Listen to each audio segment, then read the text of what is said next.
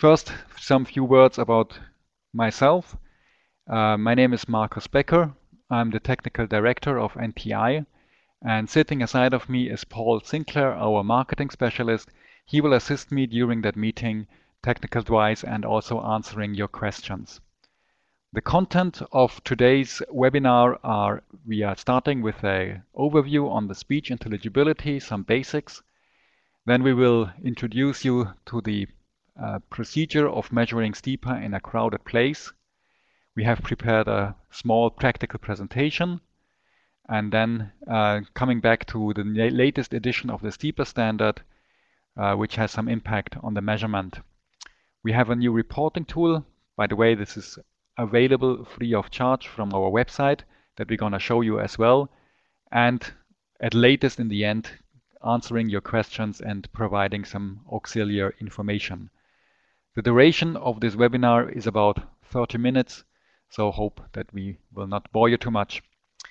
Let's start with the basic information on speech intelligibility. I guess you know STI or STIPA, being a special standard for this STI measurement, is a standardized method to determine the intelligibility, so the amount how good a spoken announcement can be understood by human listeners. And actually STIPA, the way of measuring STI through STIPA, is the most widespread method in the world. How does it work? We are using a test signal that is basically a modulated noise signal.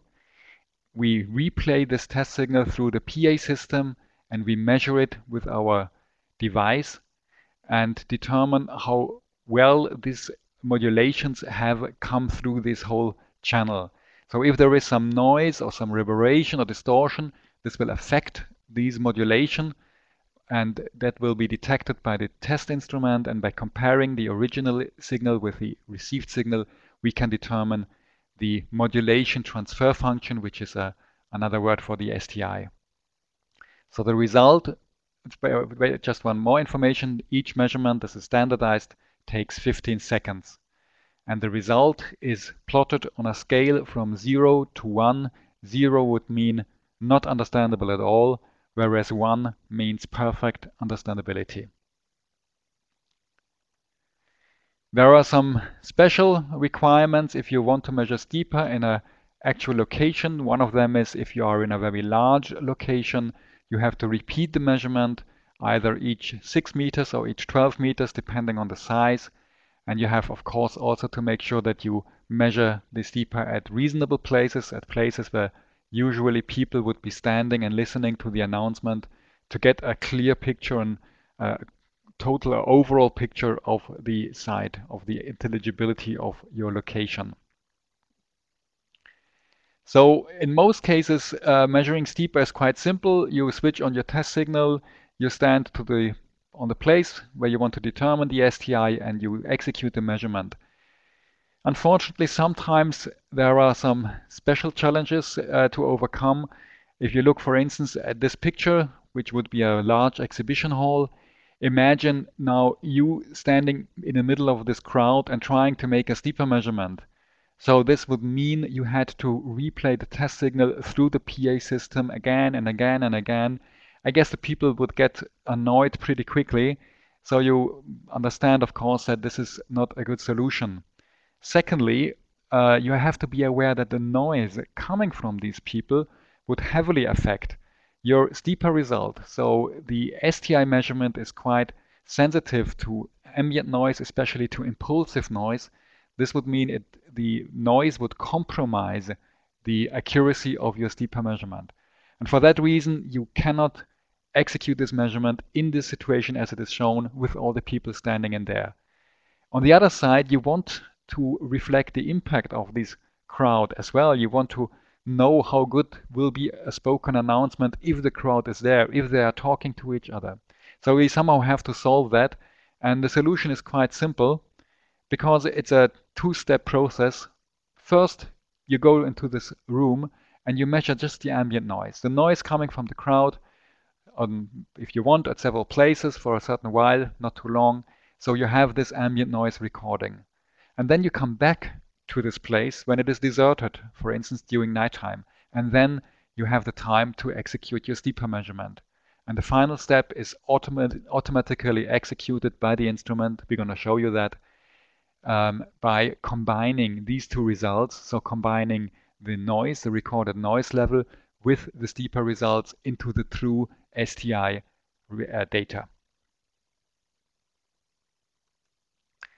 And just to visualize to you the impact of the people in a room, how is that working? Just imagine you have a PA system that is replaying the spoken announcement. You have maybe some distortions. You have, of course, a sound pressure level. We have frequency response from the room or from the PA system, and you have some, for instance, reverberation in your room. Now, if there are people inside, you have definitely an impact on the reverberation time. Persons are damping noise, and secondly, they are creating noise by themselves. So this all adds up to the overall intelligibility, and for this reason you have to make sure that your test considers both the STI measurement and the noise from the people. So the great news is that the XL2 supports a very handsome, a very easy to operate process to combine these two measurements just at once. As said before, you first go into the room when the people are there and you just make a noise measurement, a measurement of the sound pressure level. We're gonna show you that later. Then you come back when the place is deserted, no people inside except you, and you make your STIPA test. Now the good thing is, because the instrument, the XL2, immediately combines these two results into the overall result, you have the chance to use this feedback to optimize your PA system on the spot immediately. So if you realize the STI is not good enough, maybe because of distortions, maybe because the sound pressure level of the PA system is too low, you can immediately go to the desk and change it, amend it, optimize it, and retest, and you get immediately the amended results until you know we are now on the good side. So now we are ready for the presentation. We have a MR Pro as the sound source, replaying the sound through a speaker and measuring that with an XL2. Our goal is to achieve a STI of 0.6 or better. Now I'm gonna switch over to the XL2 projector, which is a nice software which you can also download for free from our website. What we have added in this new XL2 software is a menu entry below here, below the STI screen, and this is COR, which stands for correction. And this is a screen which allows you to record the ambient noise, and that's what we're going to do first. So we enter the screen. We decide how long the measurement shall last. That's up to us. It's not standardized. Let's say we go for 10 seconds, and then we start the measurement.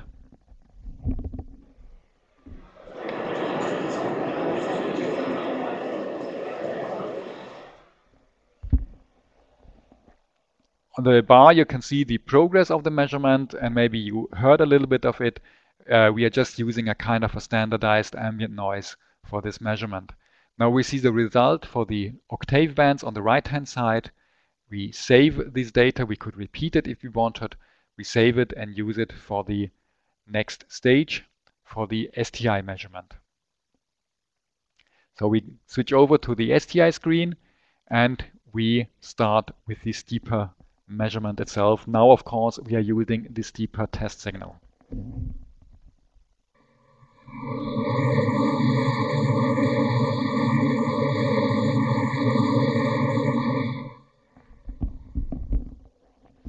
Again, we have this bar on top which shows us the progress of the measurement.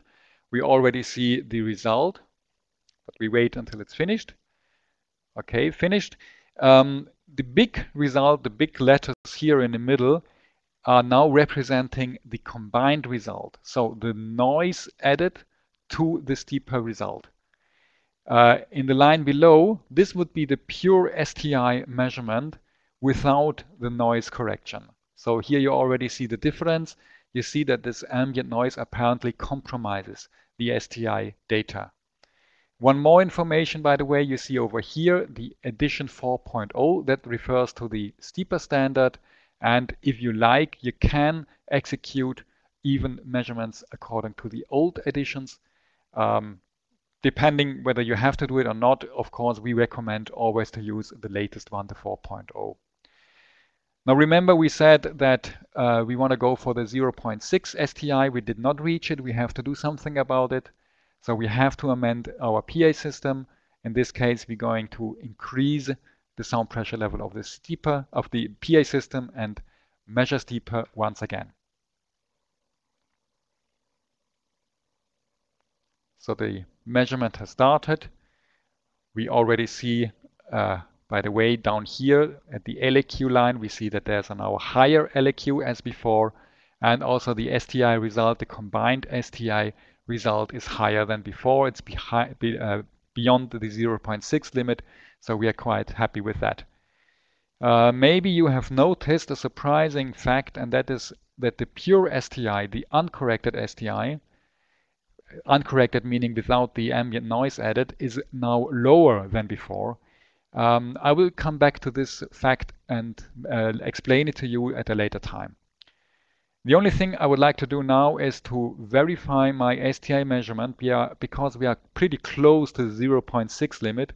So let's do an averaging of 3 STIPA measurements to be on the very safe side. So we go to the AVR to the average screen of our XL2. You see already the result of the first cycle, and we just add 2 more cycles to that STIPA measurement.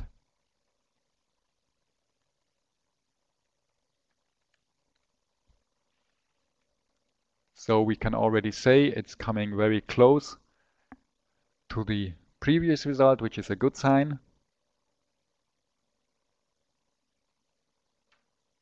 That was the second cycle. We just add another one. This is, by the way, also a recommendation of the STIPA standard. If you are very close to your target limit, make sure that you're on the safe side by measuring it at least 3 times and taking the average of it.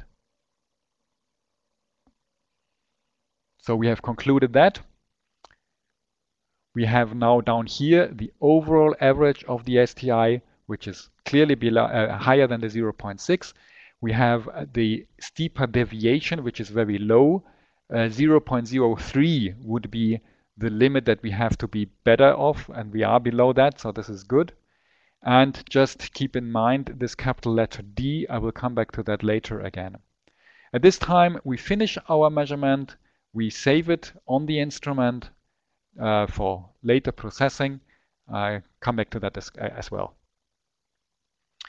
Good. So let's switch over to our presentation and spend some words on this STIPA standard, the IEC 60268, with the latest edition. You remember when I said that there is this funny effect of the pure STI being lower at higher sound pressure level than before. Why is that?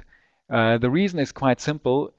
You know, I guess you all know that the perception of our human ear is compromised both at the lower and at higher sound pressure levels. If we're talking about lower sound pressure levels, here we have the hearing threshold, which compromises our perception.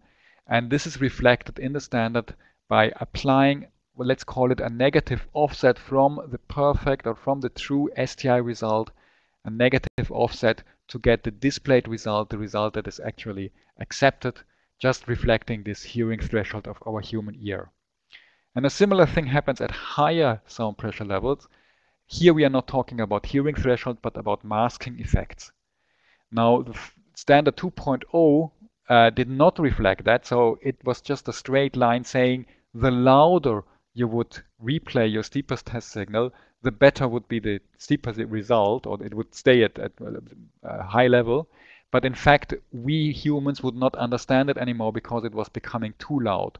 So rendition 3, which is the yellow curve, there was this negative offset also introduced at high sound pressure levels, unfortunately in a stepwise function. And just imagine here, if you have a sound pressure level jumping around this value here, you have changing STIPA results all the time.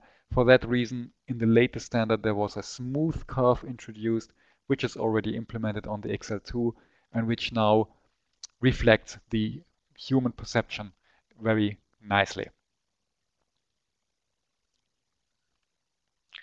Then the other hint I wanted to give you about this capital letter D, I would like actually to start with this column of this table.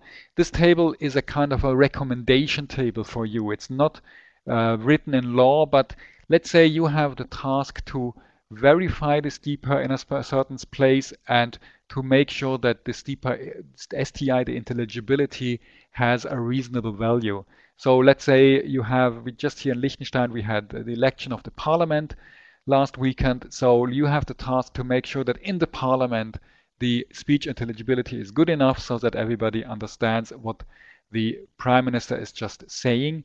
So you would say, okay, parliament here should be quite well, at least A, B, C, C should be feasible. So we have to have a STIPA in this range. This is the way how you understand this table. It's a recommendation and it's kind of reflecting typical locations, of course combined with the complexity of the message with the reachable STIPA value in figures or here in this ranking system with capital letters. This is the reason, or this is the background of this qualification bands or qualification table. I said something about optimizing a PA system. How do you do that? Of course, you need some tools for that. You need equipment that allows you to determine the distortions of a PA system, to measure maybe the reverberation time, and of course also to get the STIPA test signal into the PA system, either electronically or acoustically. For all these tasks, we have a bunch of nice little tools which you can use for these purposes. And we also have some application hints, some notes on best practices, how to do the STIPA measurement. Please visit our website where you will find these application notes for download. And of course, also the other tools that I mentioned are noted and described in there. So one new tool that we have also just launched and is available free of charge is the reporting tool. Maybe you want to print out your results as a proof for your the person who has charged you with this or given you the job to measure the STIPA, and we're going to show you this STIPA tool as well. I'm just switching over now to this Excel sheet. I have my XL2 from the presentation before already connected, and I just say I want to get the data from my device. So this pop-up appears asking me whether I'm sure whether I want to load all these files from this XL2. I say yes, of course, and then it gives me the feedback. Yes, one STI measurement position and one noise measurement has been added from the XL2. I confirm, okay. By the way, I see it here as well, one STI measurement and one noise measurement. I could change the language of this spreadsheet. I could enter some naming to the project. I could add some comments. And here, this is the more important part. I see the results, the LAQ from the STIPA measurement, the STIPA measured values. Same goes for the noise. And down here in this bottom line, I see the combined result, noise plus STI, from my 3 measurements. And here's the average. I can also take a look at the data in more detail. I will not say too much about it because this goes quite deep into the STIPA measurement. But if you are interested, you can read this information also in our application note. And here also the noise results for the octave bands are plotted in this table. And of course, we have a summary report, which you could, for instance, use for printout. You could even replace our logo by your one so that it looks nicer And here you have the measured average result plus this qualification character. Well, we're coming close to the end of our presentation. We have a quite nice network all over the world with our agencies taking care of you if you have some specific questions. I have only plotted here our direct subsidiaries. As you know, we have lots of independent representatives in Southeast Asia, in Oceania, in the Mideast, wherever you want. Just look at our website. You're going to find this information over there. And if you have any questions, please don't hesitate to contact us. I just take a look on the question screen. I see that Paul has answered some questions. Yeah, there's one which I would like to make just public to the audience. One question was, when we measure the noise in a large location, could we do that at several places and combine that? And the answer is yes, of course. You're not restricted to just one measurement. You can repeat the measurement at several places and combine them together. This will be all done by the instrument itself automatically. Then there is another question, what I just see, the minimum distance between the speaker and the microphone during the measurement. This is a good question. I'm not sure whether the standard says anything concretely about it, but the answer is quite simple. Don't go too close to the speaker, because this will of course give you a very good STIPA result if you are rather close to the speaker of the PA system. The standard says that you should be located in a place where the typical audience is standing. So maybe there is 1 or 2 persons close to the speaker in a real situation, but you should rather look for the average, for the typical audience person, or person standing in the room. Okay. So final statement: we have recorded this webinar. It will be made available for you for download in a few days' time. Please give us this time, because we have to compile it in a better way. And you see down here the link on our website where you can find this webinar for streaming or download. So if you want to listen to it once again, and last but not least, if you have additional questions or suggestions, please let us know. We will be pleased to answer them. Just send them an email. Yeah, and by the way, we will also inform you about this download by email to remind you that now it's available. There's just one more question: whether there's any difference between outdoor and indoor measurements of STIPA. Let's say this way: there is, from the point of measuring, there is no difference, because you have the test signal, you replay it, and you just measure it. On the effect of the on the aspect what you can change, there is of course a difference, because indoor you have mainly reverberations, and I was talking about amending the PA system to optimize the STIPA. This is one opportunity, of course, but if you are, let's say, in a place where there is very high reverberation, it will be very hard to get a good STIPA. So maybe one of the measures you have to take indoor is to damp these reverberations. And outdoor, you're not coping with that problem. So there might be a clear difference between these two types of location regarding the optimization of your STIPA. Regarding the measurement, there's almost no difference. Okay, so seems that we have gone through all the topics of interest. Once again, thank you very much for your attention, and wishing you a very nice evening, and